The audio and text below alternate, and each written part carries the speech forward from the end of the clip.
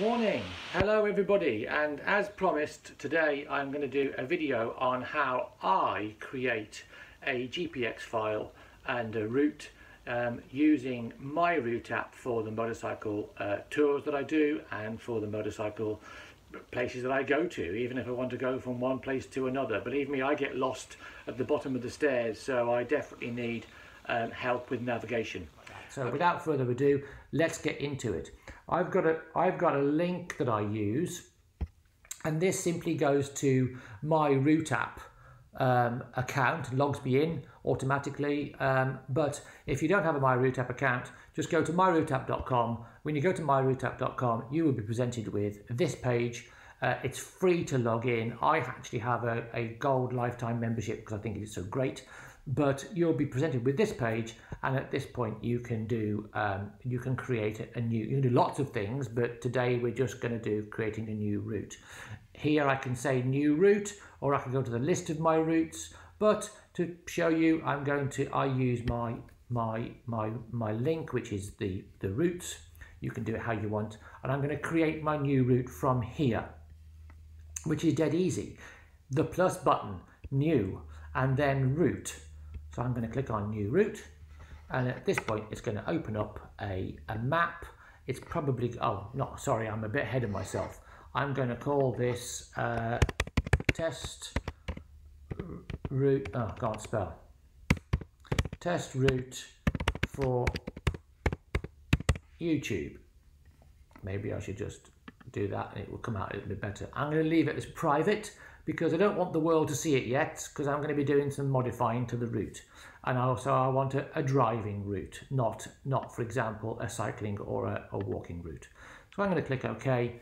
It will go to the world, and then it'll probably find me. Oh, it hasn't done, but oh, there you go, there it is. That's Google Chrome for you. It's got location services on. So I'm going to say start my route. First thing I have to do is select a starting point. Well, I'm going to select my starting point right outside Hertford East train station. There. And that's a hand, and I'll come to the differences between hands and shape routes, shape markers in a moment. The next thing I'm going to do is choose another place. Now I can either click somewhere in the same way that you do on Google Maps. I might say, yeah, I want to go via, let's make it a bit smaller. I'll make it a bit like that. So let's say I want to go via this road to the side of Hatfield. It'll start to create the route for me, and then let's say I want to go down to Barnet, which is down here somewhere, like that. And let's say actually now I want to make sure I go to Hampstead. There we go, Hampstead. And that has started to create the route for me. Bit of a word of warning here is that sometimes in MyRouteApp, depending on the speed of your internet connection, certainly on MyRouteApp on a PC or a Mac, this is a bit glitchy in loading. And if it is glitchy in loading, you can just change the map overlay from the default, which is the here map if you have the gold version, or it'll be, if you have the free version, I think it's the OpenStreetMap version, and you can change it again. If you've got the gold version, you can change it to that famous look, which is Google Maps. But for shaping the route, we definitely need to make sure that we use the here map one, because that's the GPX type file we're going to export. So from here, let's say I want to come back via I don't know, somewhere near Enfield. And then from Enfield, I want to go somewhere else on the way back to Hertford. Now, I don't know whether you've noticed, but this is a hand, and this is not a hand. It's like a upside down pear drop. Well, these upside down pear drops, they've probably got a name, and I'm very sorry if I've got it wrong. Please correct me and put it in the comments below what it's supposed to be, because I can't for the life of me think what it is. We use these to shape our route, and these are waypoints. These are places that we're definitely going to be going to. And if I add somewhere else in, let's assume now that I want to go via this road on the way back, you'll see that this hand will change to a shape, and this is the end of the route, so this will change to a hand. So there you go, look, that became a hand, and that's the end of the route there. And then, just for the purpose of demonstration, I'm going to finish my route in where. So there we go. Now, let's assume now that I want to edit this route a bit, and I want to make it a little bit more, I don't know, maybe I want to go a little bit more cross-country.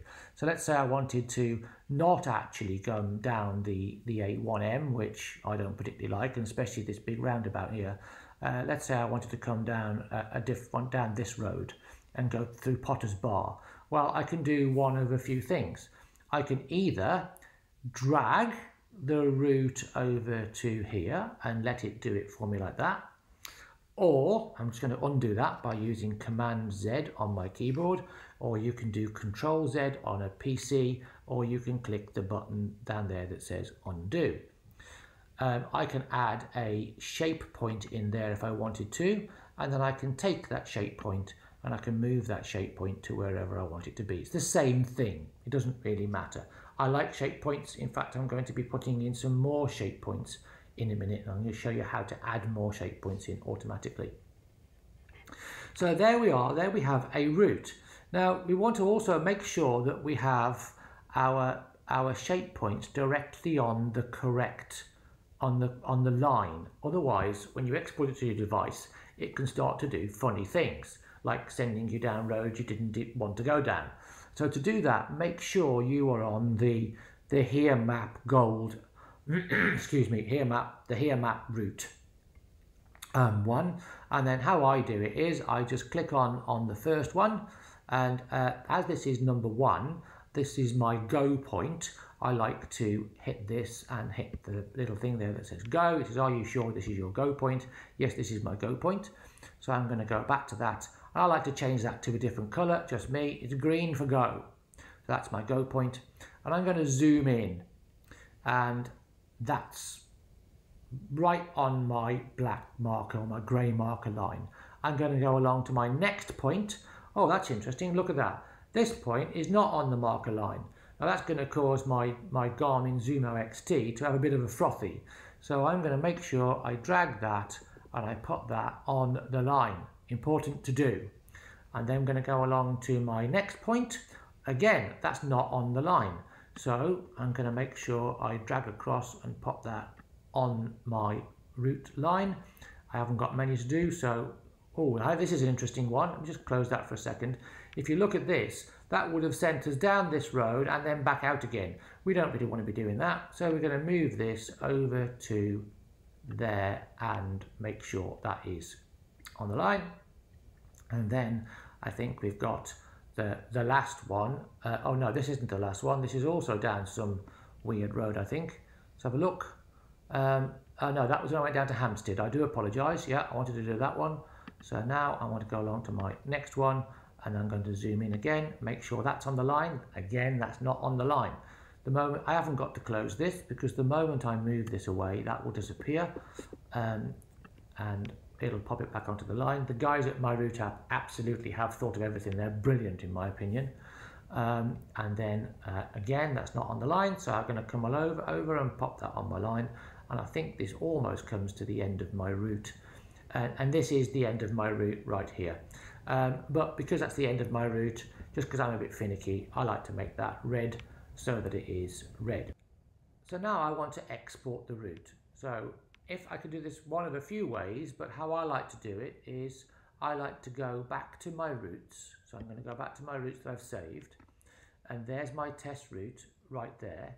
And at the side of the route, I can click these 3 little dots, and I can do these are my options, and I can do save as. So I'm going to say save as.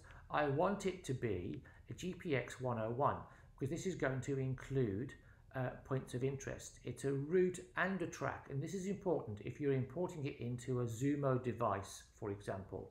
I'll come to the MyRouteApp nav app in another video later. So this is it. So I'm just going to simply say save and that will then save that down into my downloads folder, and I have my GPX file saved. If you want to, you can just email that to somebody, pop the email address in there and say email route, which is also very, very easy to do. And then that saves that in there so I can come back to it for future videos, which I will do. Thank you very much for watching. I'm going to shut up now. I hope you found this useful. I hope you got to the end of the video. I sincerely do. And please, like I said, make use of the chapter markers at the bottom. And I will see you in the next video, which will be about probably shaping the route and adding content to your route. So until next time, thanks for watching. Please give me a thumbs up. I really do appreciate it. And I will speak to you very soon. Bye.